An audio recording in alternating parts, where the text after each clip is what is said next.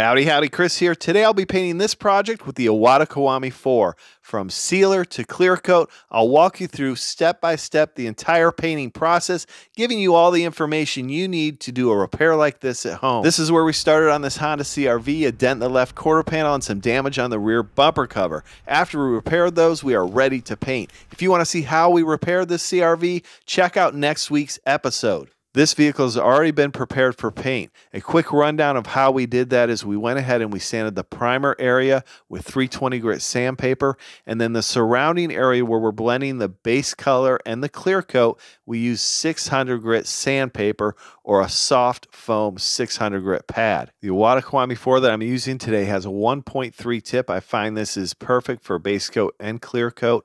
It does consume about 10 to 13 CFMs of air. So while this is on this lower end of the air consumption of most conventional guns, you will need a compressor that's going to produce around 13 CFMs of air if you're going to paint an entire vehicle.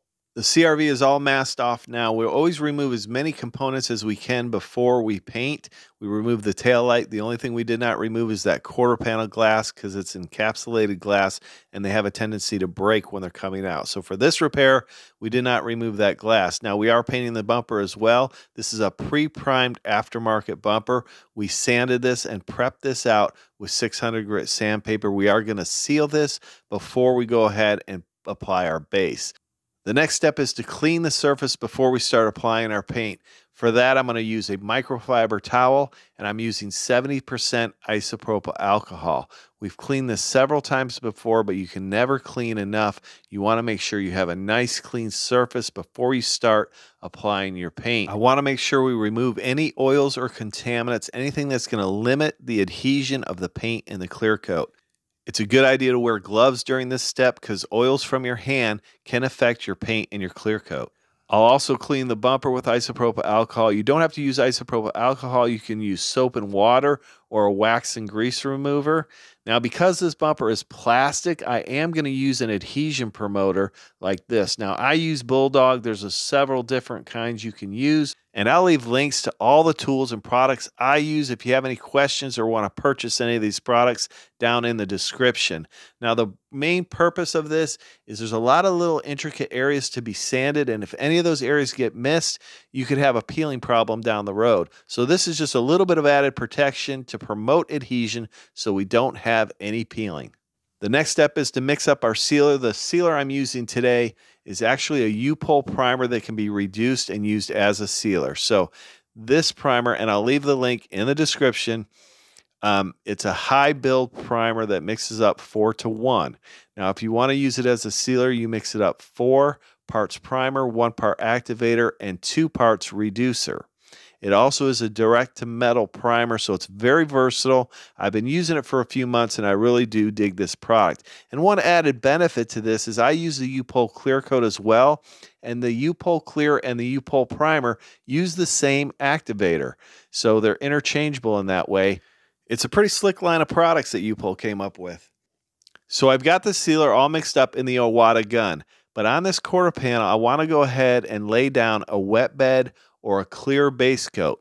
A clear base coat has no pigment in it. It's just binder and reducer. And what this is going to do is it's going to lay down a nice wet bed for those metallics to lay in. It helps those metallics lay flat and uniform so we have a nice transition and metallic orientation. So we're going to spray it over the entire quarter panel. And then pretty quickly after we lay down the wet bed, we'll put our base right over top of it, allow those metallics to lay flat in that wet bed and create a nice uniform finish. Now I have a very small area to blend this color, so I'm going in one direction away from that door just for the first coat. We want to keep as little paint as possible right up against that door. Before we go ahead and apply the rest of the base, we're going to go ahead and seal this rear bumper cover.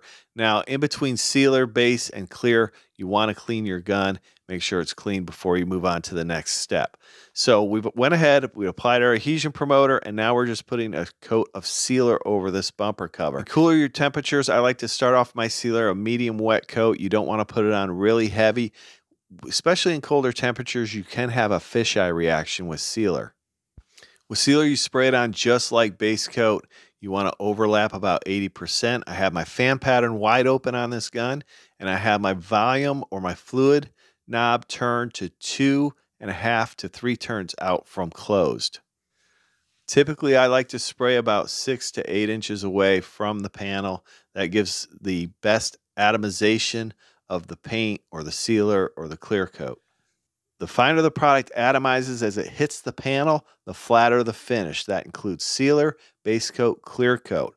So if you have your gun too close to the panel, you're not allowing that product to atomize when it hits the panel. You're going to have bigger droplets and more texture in your finish. This is one thing that will cause orange peel.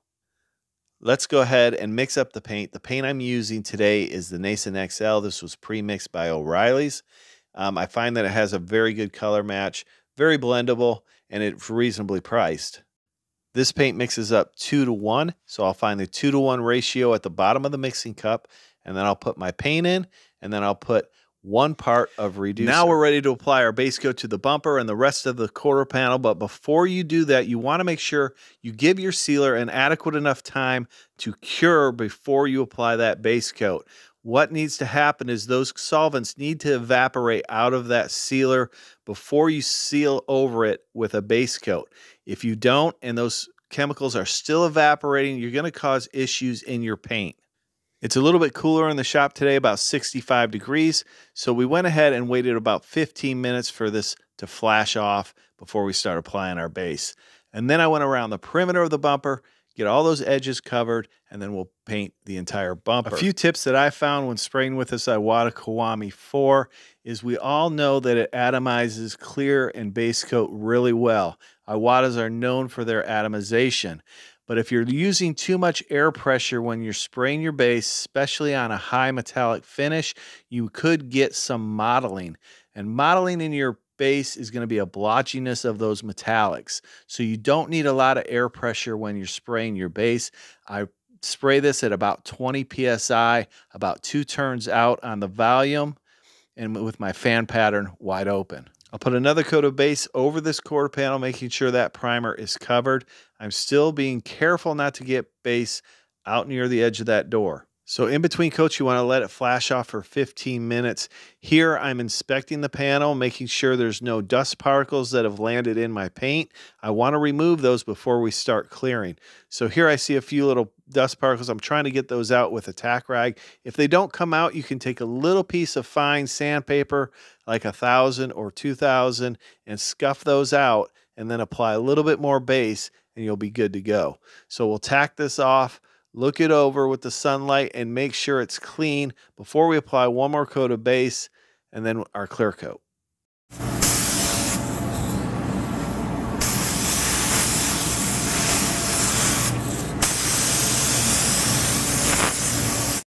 Looking over the quarter panel, I found a particle of dust. I'm going to sand this out with an 800 grit foam pad, and then we'll apply a little bit of paint over there when we do our drop coat and get that covered, and we'll be ready for some clear coat. The upol spot panel clear coat mixes up 2 to 1, so we'll find our 2 to 1 ratio at the bottom of the mixing cup. We'll put in 2 parts of our clear and then 1 part of our activator. Always make sure to use the right activator for the temperature you're spraying in. This makes a big difference in the finished product you're going to get in your clear coat. Now, today it's a little bit cooler. I am using a standard activator. If you're looking for a reasonably priced clear coat for your project, I would definitely recommend checking out this upol clear coat. It really holds its gloss, it cuts and buffs easy, and it's not difficult to spray at all. After 15 minutes, we'll tack off these panels, and then we'll lay down some clear coat and really see what this Kiwami 4 can do. My settings for clear with this Iwata Kiwami is 29 psi on my air pressure. I'm going to have my fan pattern wide open. I'm going to overlap 80%. When we're making our passes, we're going to have a consistent speed and a consistent distance from the panel. My fluid setting or volume is going to be 3 turns out from closed. My first coat will be a thin, wet coat, and then we'll hit it a little bit heavier on our second coat by slowing down just a bit and putting more material on the panel.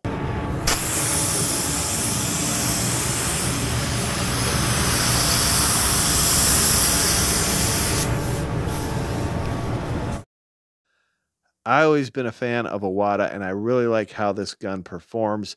But if you have this gun, I want to hear from you. I want to know what your thoughts are on it. Let me know down in the comments below.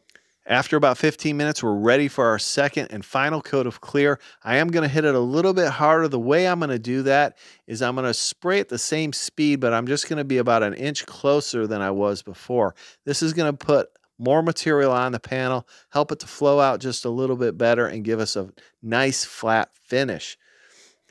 Whether it be equipment or materials, I'm always looking for the best value for my money, and I relay that information to you, my viewers. And I can't argue with the performance of this Iwata Kiwami 4 at a budget price of around $190, under $200. You're going to get an incredible gun that puts out a beautiful looking finish.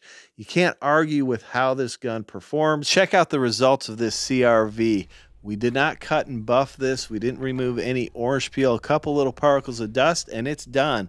Beautiful looking finish with a great gun.